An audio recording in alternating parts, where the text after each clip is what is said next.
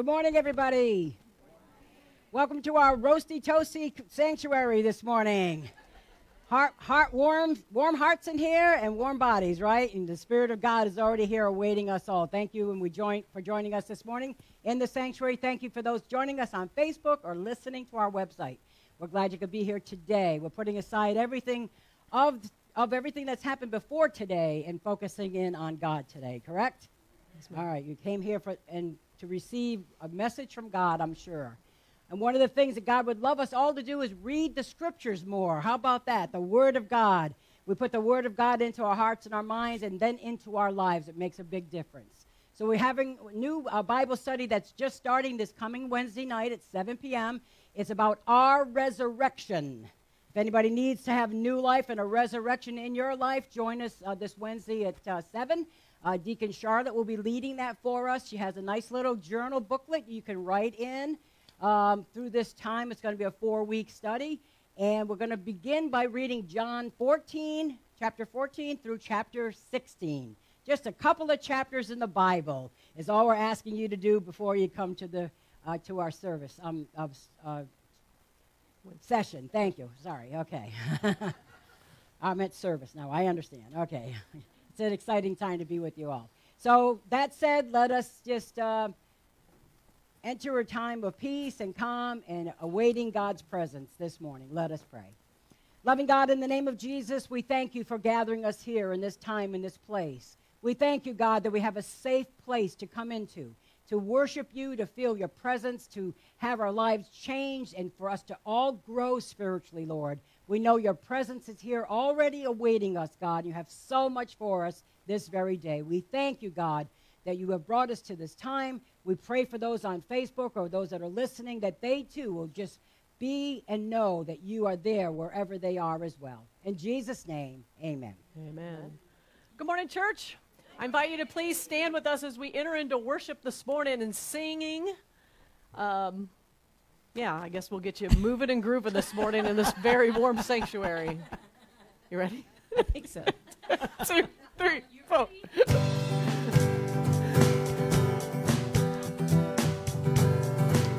No, I'm not, clearly.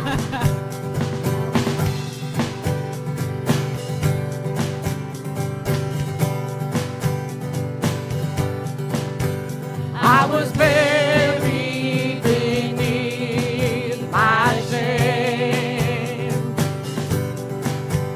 Who could carry that kind of weight? It was my tomb till I met you. I was breathing but not alive.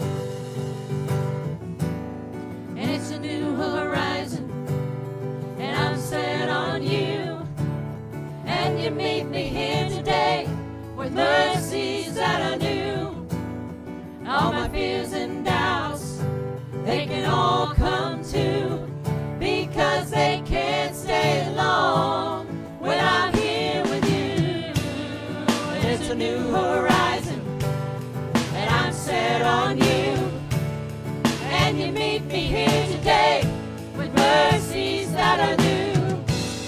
All my fears and doubts, they can all come true, because they can't stay long when I believe you are the way, the truth, the life. I believe you are the way, the truth, the life. I believe you are. It's a new horizon, and I'm set on you. And you meet me here today with mercies that are new.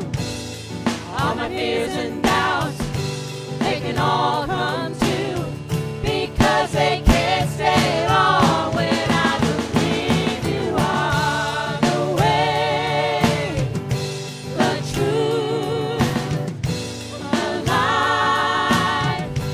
I believe you are the way, the truth, the life. I believe you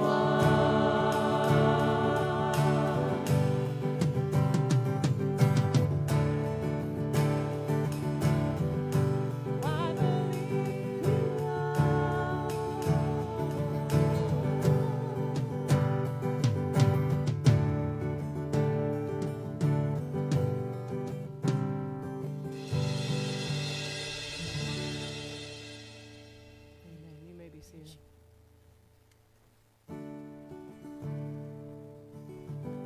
Let us pray for a minute, and then we'll talk about tithing.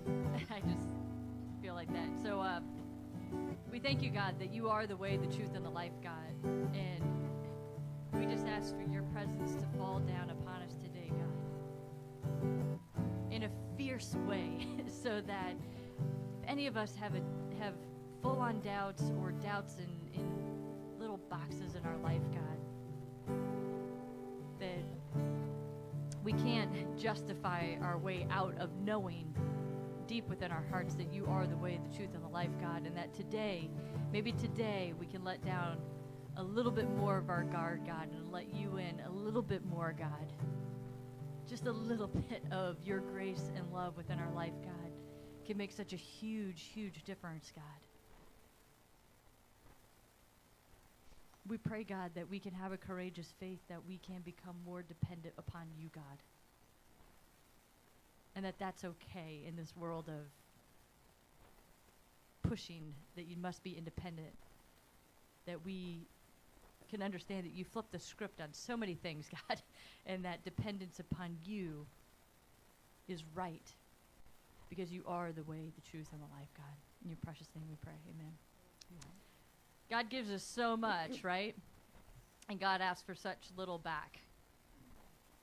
It is a nice challenge to try to outgive God. If you haven't tried that before, I encourage it. It's kind of a fun little race where you're never going to catch that carrot, like in front of you, like you watch those races.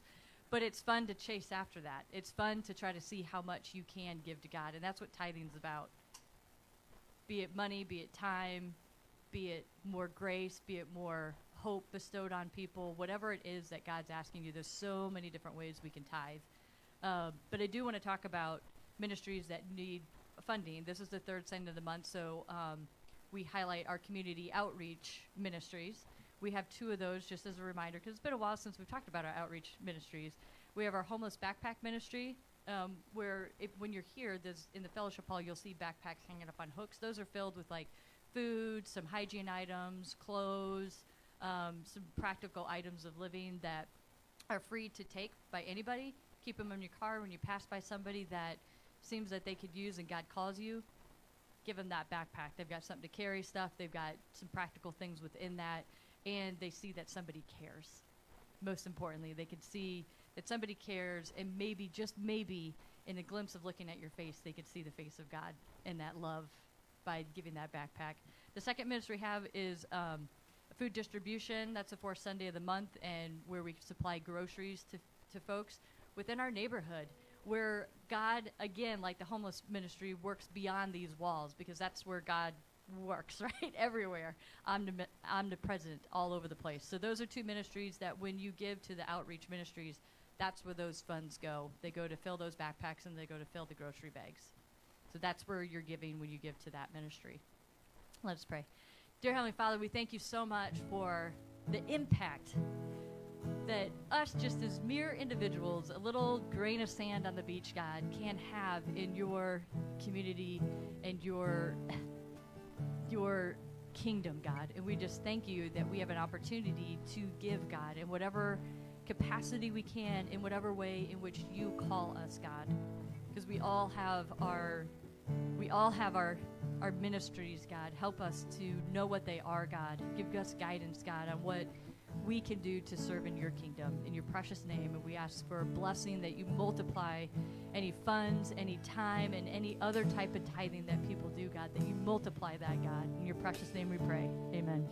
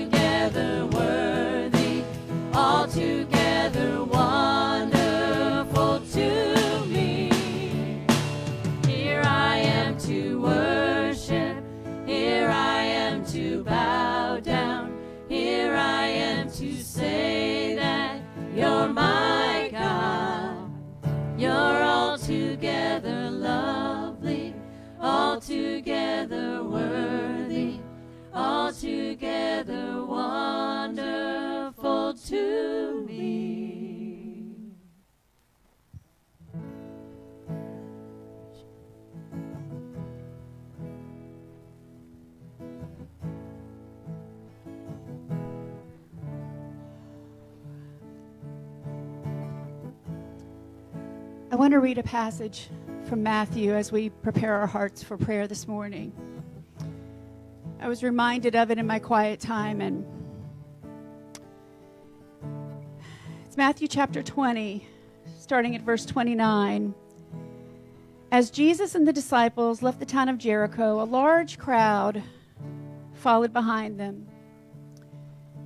2 blind men were sitting beside the road, and when they heard that Jesus was coming that way, they began shouting, "Lord, Son of David, have mercy on me. Have mercy on us." "Be quiet," the crowd yelled. But they shouted louder,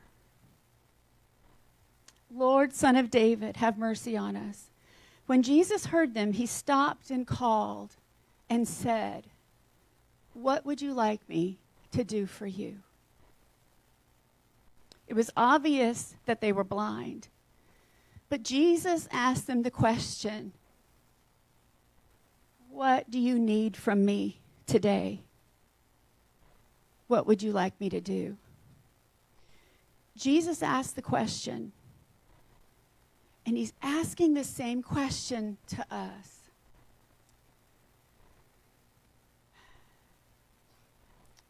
Jesus wants to hear from us what we would like him to do for us, what our needs are.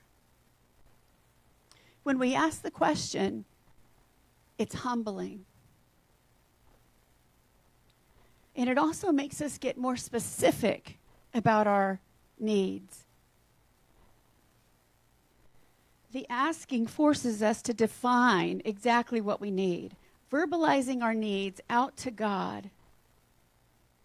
Spell it out to God in specific details of the miracle we need. That brings it into the light. God's word says to come boldly before the throne. If there's something that you've asked God for in the past and you've not heard an answer, keep coming boldly, specifically, asking God to meet your need.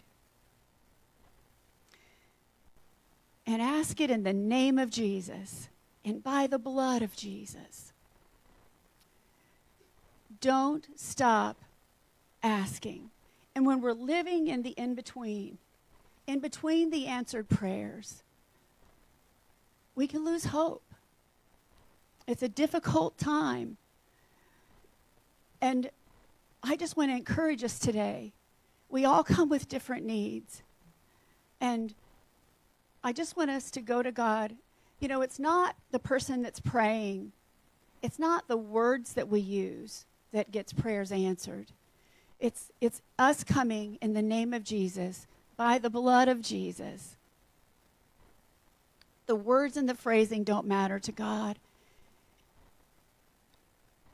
You're his children. You're his child. And he wants to hear your heart. So I just want to give us some time in silence for all of us to just keep coming, keep asking, keep knocking, and keep waiting. But in the waiting, continue to praise him and continue to worship him for who he is. So let's just give a few moments for all of us to just bring our own needs and our petitions and the cries of our heart before God.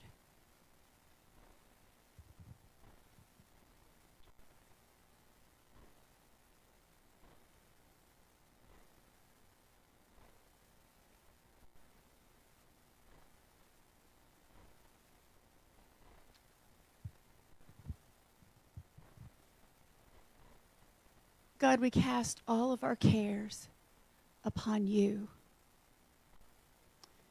We lay all of our burdens down at your feet. And any time we don't know what to do, God, we will continue to cast our cares upon you. You are a faithful God, and you hear the cries of our heart. So we just cover, by the blood of Jesus, all these needs, God, represented in our congregation today. For all of those living or walking through maybe a crisis of faith. For all of those needing deliverance, God, from addiction.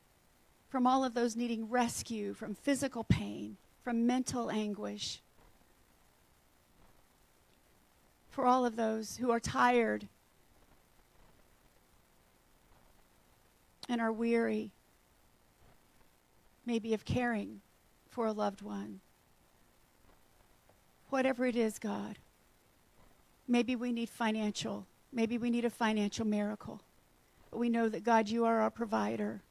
And we know that you make a way where there seems to be no way in every situation in our lives. But, God, you make your way. So help our will align with your will.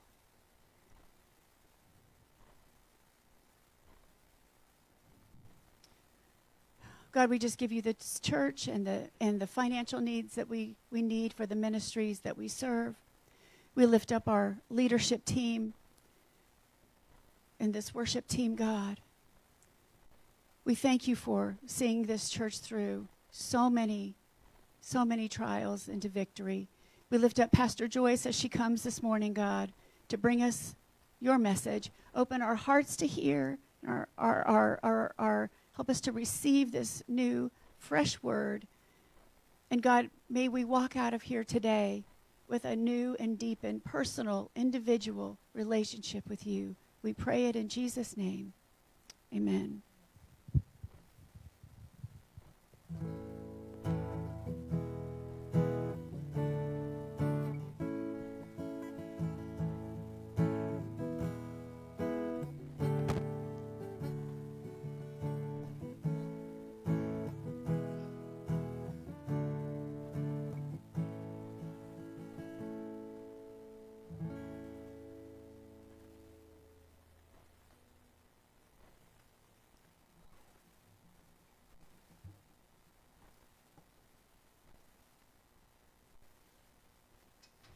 Well, if I didn't know it, I would think God's already speaking.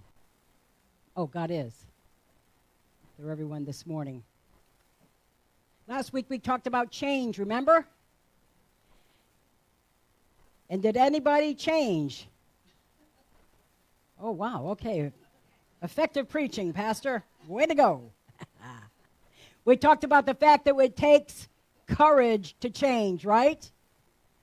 All right, so you're courageous enough to come back and hear the second part of our message this morning. Thank you for being so brave to come through the cold 40-degree weather here in Florida, right? And coming into a time and a place where you get to hear God's word. Because maybe, just maybe, some of you need a breakthrough, right? Some of us need a breakthrough. Meaning I don't know about you, but if you keep doing what you're doing, you keep getting what you got, right? So we know that's why we need change. We don't want to stay stuck and stagnant and in the same place all the time, spiritually especially, but emotionally and otherwise, correct?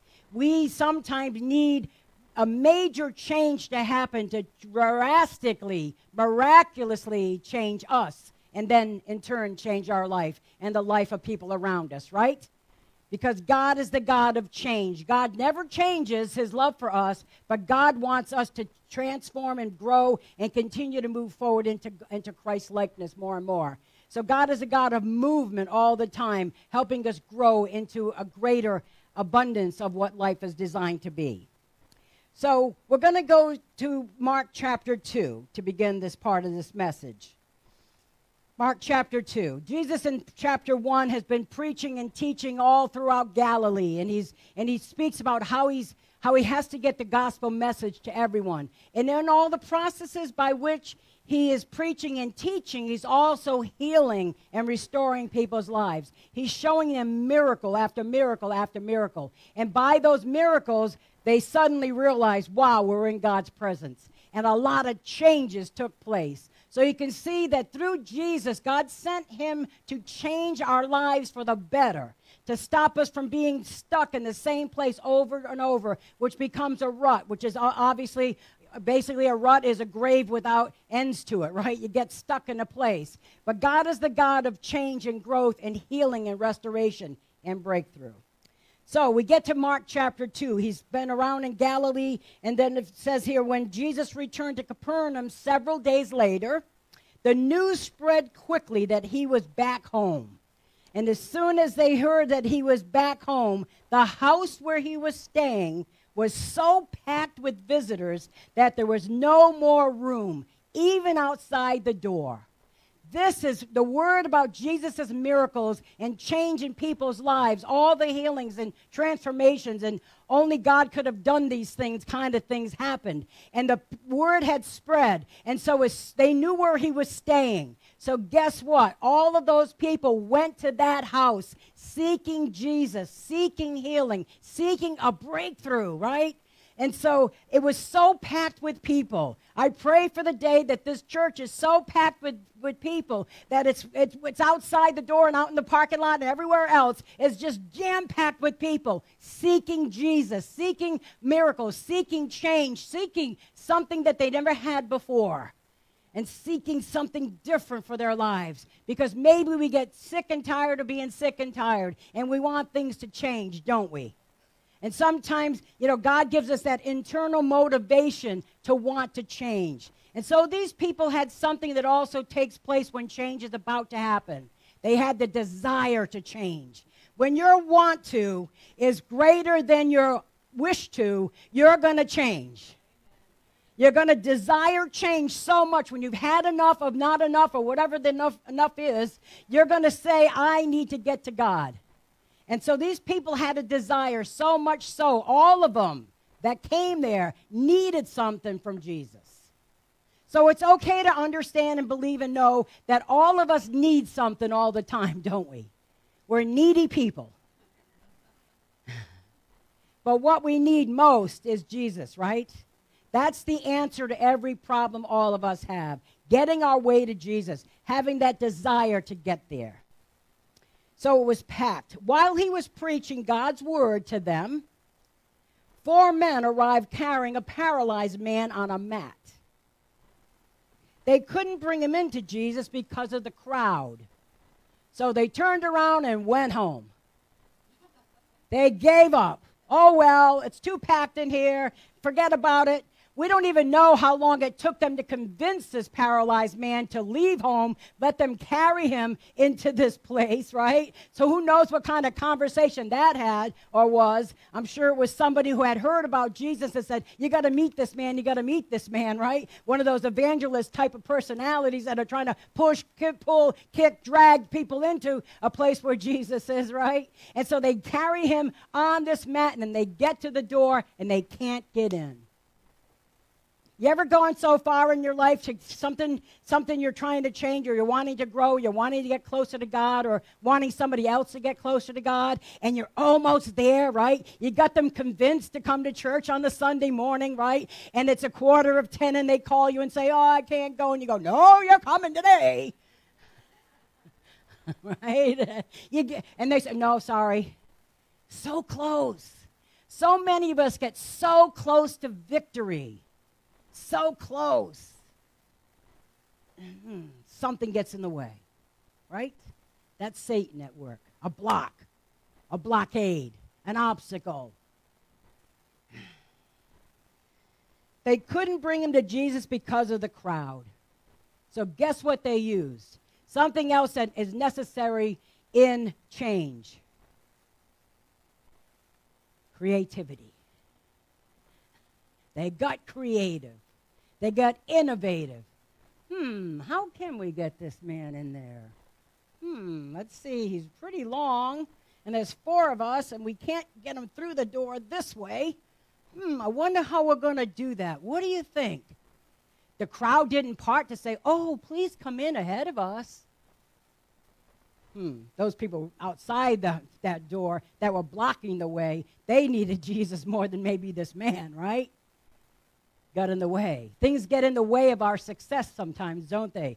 Things get in the way of us helping others sometimes, right? Because we're needy, and we need to see him, right? And that's okay, because you have the desire to change. So they were creative, though, and here's what they did. They dug a hole through the roof. What? Yep. They dug a hole through the roof above Jesus' head, right above it. Then lowered the man on his mat. This had to be a big hole, right? Now keep in mind that the roofs were made of thatch and mud and stuff, so you could dig through it. They dug through it, right? We don't know how long it took. Jesus was healing a bunch of people during this time, obviously.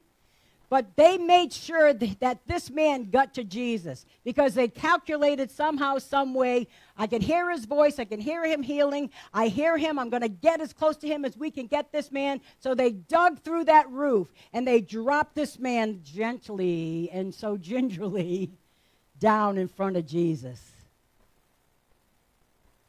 Wow. If you can't get in the door, you create an entrance. Grand entrance.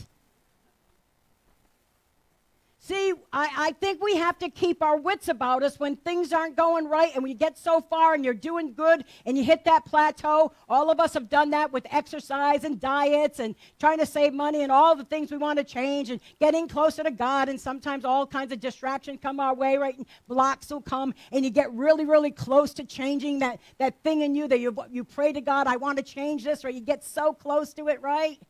And a block comes. But you have to keep your wits about it. You have to do whatever it takes. That's the wit. Get it? Whatever it takes. You take courage, you add desire, you throw in creativity, and then you add on determination, a no matter what mentality. I am going to get to Jesus no matter what. Because I want that change. I want to be different. I want more. I want to be healed. I want a breakthrough. And I don't know about you, but if you get tired of hitting your head against the wall, get a group of people to get a sledgehammer and knock the wall down with you. You notice it was 4 other people there that held up this man. You see why we need a support group of a minimum of 4 people to carry us sometimes. That's what churches are. We're the carry people. We're going to figure this out with you people. We're going to find a way for you with you people.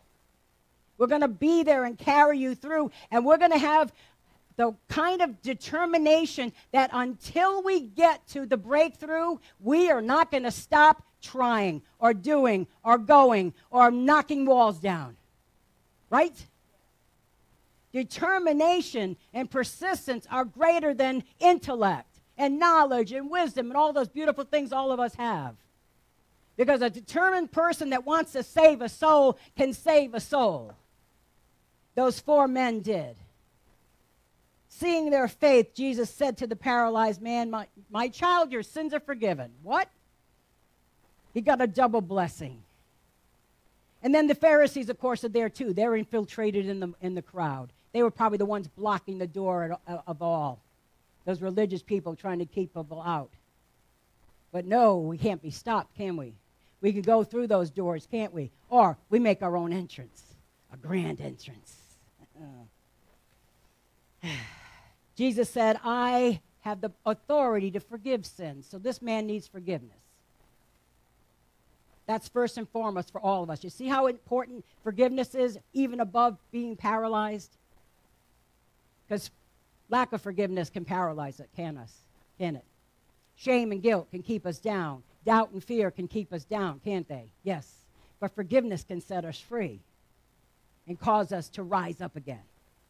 And then Jesus turned to the paralyzed man and said, stand up, pick up your mat, and go home. The man jumped up, grabbed his mat, and walked out through the door, through the stunned onlookers. Can you just imagine that scene? There's a hole in the roof.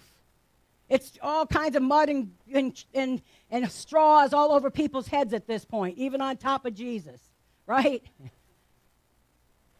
And the people see this miraculous thing take place.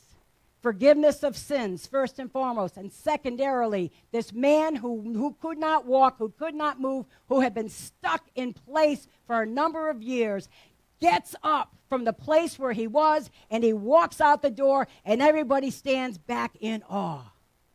Wow. Don't you love it when someone has a breakthrough? Don't you love it when someone who's beaten down, and they come back up and suddenly they're up again moving? And that you see the victory in them? They didn't give up, they didn't quit, and people kept praying, right? You see miracles that way. But getting to Jesus is the key, is it not? Yes.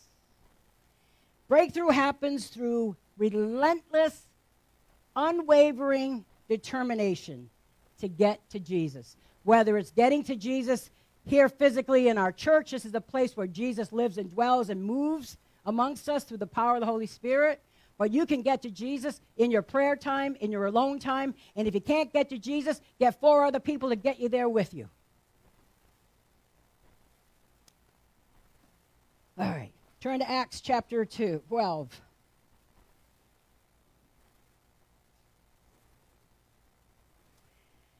This is when the early disciples started their ministry. The Holy Spirit had come upon them, and they're working things out quite well. And the Pharisees are trying to stop them. So if you're trying to move forward to change, if you're trying to do something different with your life, especially spiritually, know that there are going to be factions and forces to try to stop you. Life will happen to you. And if you're not careful, if you only focus on what life that's happening to you is, you cannot move forward, can you? You'll get stuck in those emotions about what's happening and the circumstances around you, because we are human beings. But what transpires is all these miracles take place through Peter and through all the other apostles, and the Pharisees don't like it. So what they do is they arrest Peter and they throw him in jail. They're going to end his ministry. If you're working towards something greater in your life, don't, how do I say this? Be sure you understand that there are forces of evil trying to stop you from doing what God is going to call you and ask you to do as well, right? So sometimes you get entrapped in certain circumstances in your life, and they seem to go on forever, correct? All right. What do you need? A breakthrough, right? So, in 12 verse 5, it says this: while Peter was in prison, the church prayed very earnestly for him. So we see in this particular case, when somebody that is in need, like Peter, he's been chained inside of this prison, the church prays earnestly for him. It isn't like, okay, you see, oh, hey, everybody, Peter's in prison, and one person goes, I'm praying, and not even praying. You know, that's like the Facebook method of praying. They earnestly, they put that in, that's the only thing they're thinking about. When we know of people in our church or outside of our church that are in dire need, we pray earnestly for them. We pray until the breakthrough happens. We keep praying. We keep going to God. We keep asking God to help them. The night before Peter was to be placed on trial. He's going to go on trial now so he could be permanently put in jail. He was asleep, fastened with 2 chains between 2 soldiers. They made sure they had him good and locked in. Have you ever had a situation in your life where you felt locked into something? Chained to it, you can't break free of it, you're stuck in it, nothing's changing, nothing's changing, nothing's changing. We've all been there, haven't we?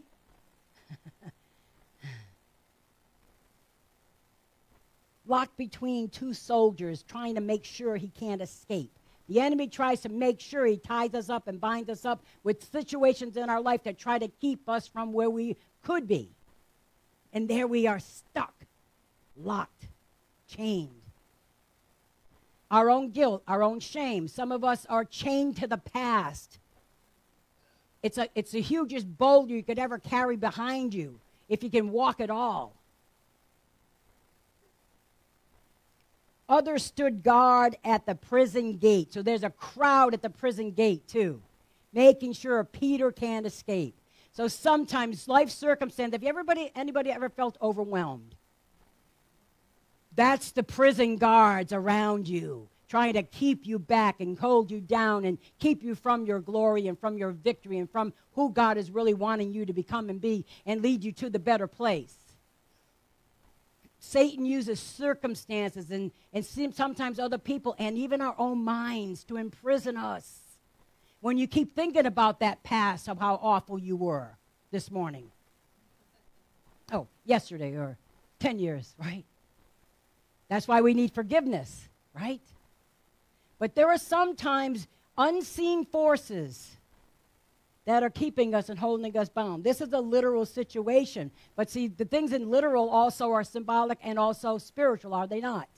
We can be bound up by all kinds of things. I have been there. I know what that's like. It's called addiction. Addiction to approval. Addiction to pleasing people. Addiction to alcohol, drugs, and people, and things, and money, and all kinds of things. Wait, we can get locked in those places, can't we? And we want to do what? Break out. Break free. Suddenly! There it is, church. There was, what's happening before this? People are praying. Please let us know, and you can do it anonymously. If you've got something you're really struggling with and your heart's broken about, or you're stuck somewhere emotionally or physically or otherwise, let us know so we can pray for you. Just say, I'm in prison right now. Not literally, but even if you were, we'd visit. But needless to say, so we can pray, right? Because after prayer comes what? Suddenly, God acts. There was a bright light in the cell. Oh, the light has come. A bright light. And an angel of the Lord stood before Peter. Woo! How'd you like one of those angel before the Lord standing before you? Yeah, wouldn't that be great? You're going to have it today, I promise you. The Lord struck him on the side to wake him. I guess Peter was a heavy sleeper. Quick, get up. So listen, God doesn't mess around when he wants. When you're praying and others are praying for you for a breakthrough, we want you to quick get up and get out of the situation. Get up and get out. Quick. You got to do it fast, because if you think about it, you probably won't, will you? No thinking aloud when it comes to change. Do not think about it. If you want to change for the better, if God is calling you to something greater, just do it. Quick, get up. And the chains fell off his wrist. And the angel of the Lord didn't even undo them. Didn't have a key. And the angel told him, get dressed and put on your sandals, buddy. We're going places. You've been set free. Put on your coat and follow me. Oh, the angel ordered.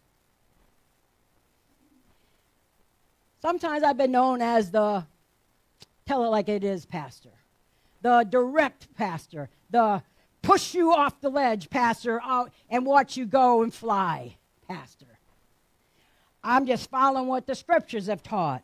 The angel ordered those people to have a breakthrough, to have a change, to have a better life, to go for that dream, to go for that ministry, to go be a person that you've always wanted to be and do what you've always wanted to do in terms of following Christ.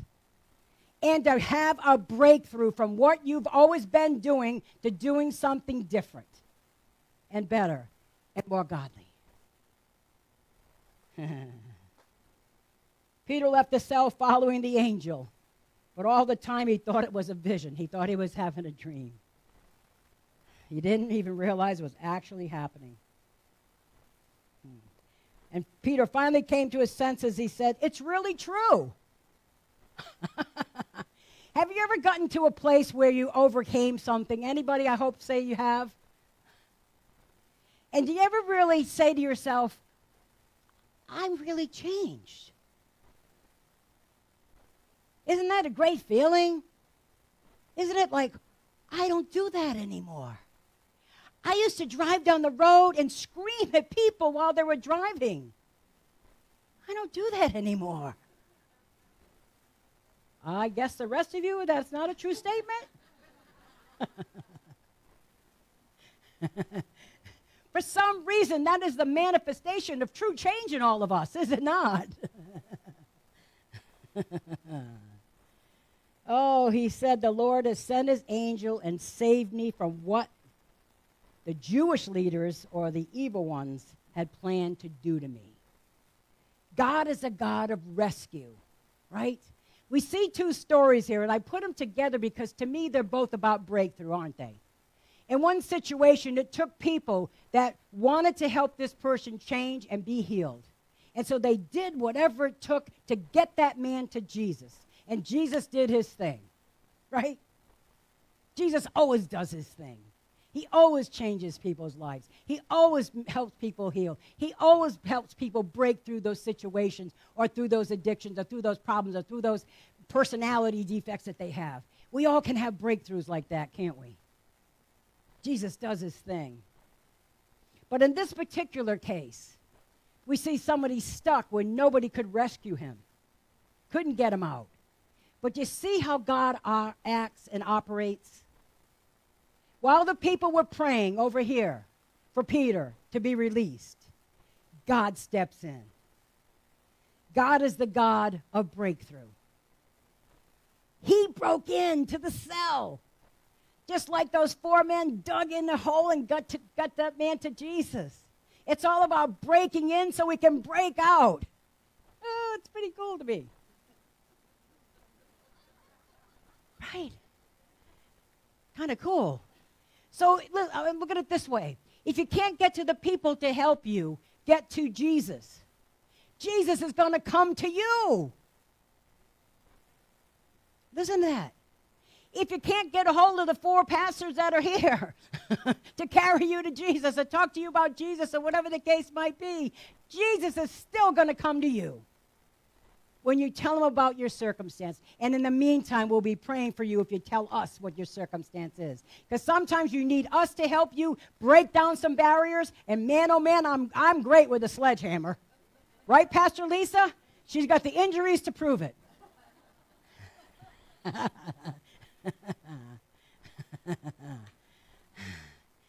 See, God's all about breaking down walls, breaking away chains, and building bridges, helping us get to God and a better life. Prayer breaks chains. God sets you free. And miracles happen in that whole process. Because there's power. There's power in the name of Jesus. When we pray in the name of Jesus. Because in the name of Jesus, chains are broken, lives are changed, people are set free, people are just grow and they find what they need most, which is a spiritual love that never will go away. And they have a means by which to solve their problems. Because, well, you don't need to solve your problems. You need to go to a problem-solving God. That's what prayer is for. And so each and every one of us, whether it's an illness, whether it's a sickness, whether it's some kind of trauma that you've been through, whether it's some kind of stuff in your past, you're here today to break free and break through from all of that. All of you.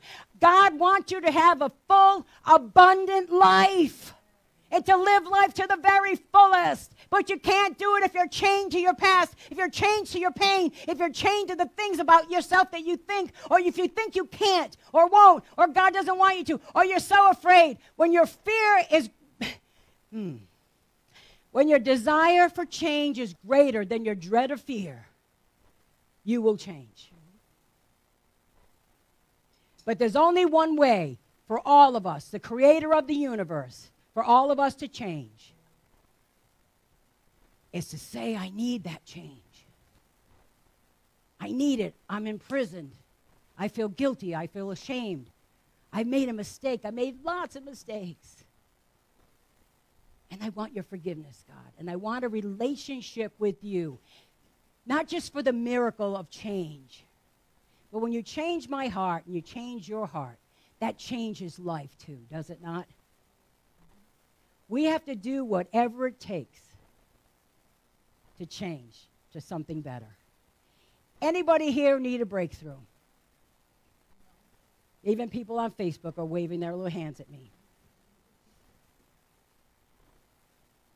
As the song comes on this morning, I want you to really live the song because it ties quite well with this message. It was brought into my mind while I was preparing this. And I had the names of it all screwed up, messed up, and thank God Pastor Jamie knew the name of the song. But needless to say, I knew the words. There's power in prayer. But there's greater power in the prayer when you pray your prayer in the name of Jesus. Because that's what he said. Ask anything in my name, and I will do it for you. You got to start asking, church. You got to start digging, church. You got to start carrying people in here, church, so people can change and grow and have the life that they so deserve and desire, and God wants them to have.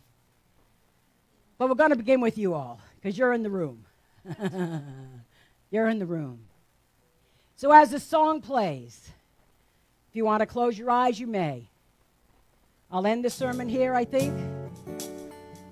But I do want you all, and those that are watching on Facebook, you can do this too. Just tell God what you need. If you need a breakthrough and you're ready for that breakthrough and you desire that breakthrough, all it takes is going to Jesus, calling on the name of Jesus, asking Jesus to help you with whatever it is. We don't need to know what it is because God does. And if you need a breakthrough or you need to break free, God will step in suddenly and set you free. In Jesus' name.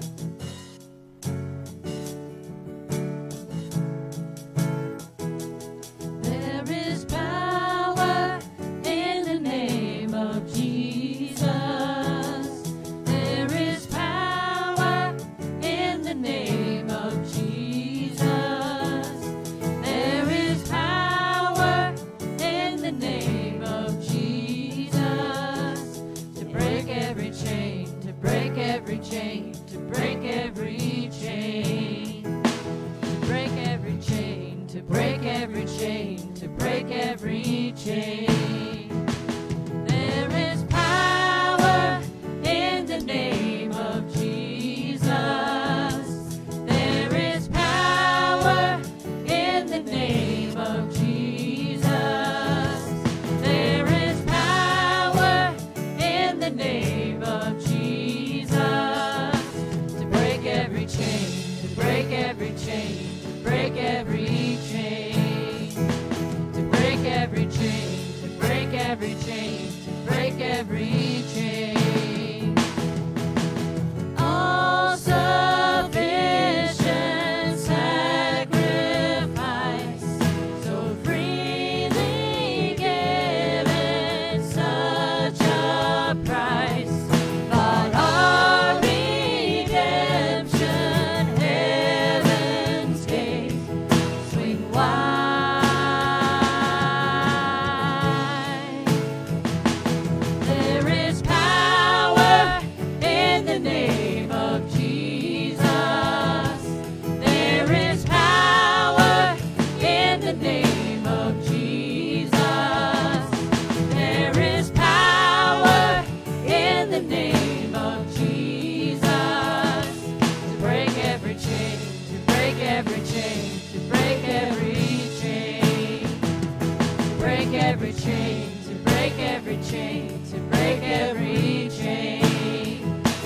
There's an army rising up. There's an army rising up. There's an army rising up to break every chain, to break every chain,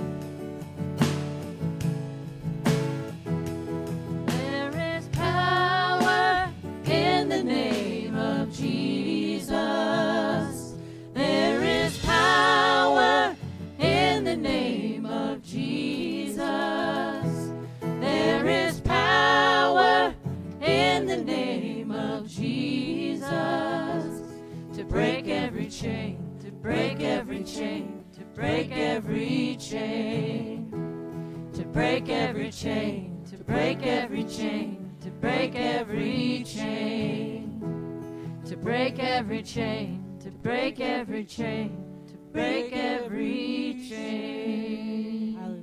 Praise you, Father. Oh, Lord Jesus, we just thank you for the message this morning. What an encouragement. What an amazing God we serve. That we can come before your throne boldly. That we can lay all of our troubles at your feet. And know that we're standing on a rock and not shifting sands. To know that we are 100% assured that you hear us. Every word. You see every tear. You feel every feeling. We thank you, Lord God, for your love for us. Unconditional, unwavering. Amazing love. Amazing grace that you have for our lives and our poor decisions. And we thank you, Lord God, that as we take our steps in whatever direction that we feel like we're supposed to go, that you guide us and direct us and keep us on the straight and narrow. And we thank you, Lord God, for your love for us. We just pray, Father, that as we leave this place, that we don't leave the Holy Spirit in this building. That we take that Holy Spirit, we take your Holy Spirit with us, Lord God. That no matter where we go, that we can be that light. Not only just for the fellowship with you, Lord, but for the encouragement of others. We thank you, Lord God, and praise you and thank you again for this new year and the new bright hope, for healing, for direction, for new depths of relationship with you. In Jesus' name, amen. Amen. Have a blessed week, everybody.